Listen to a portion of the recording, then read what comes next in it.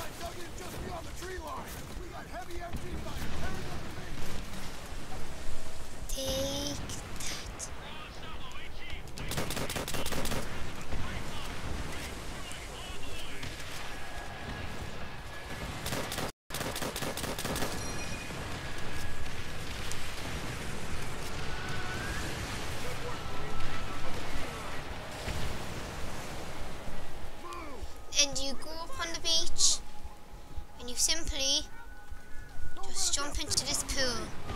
Get out again if you can.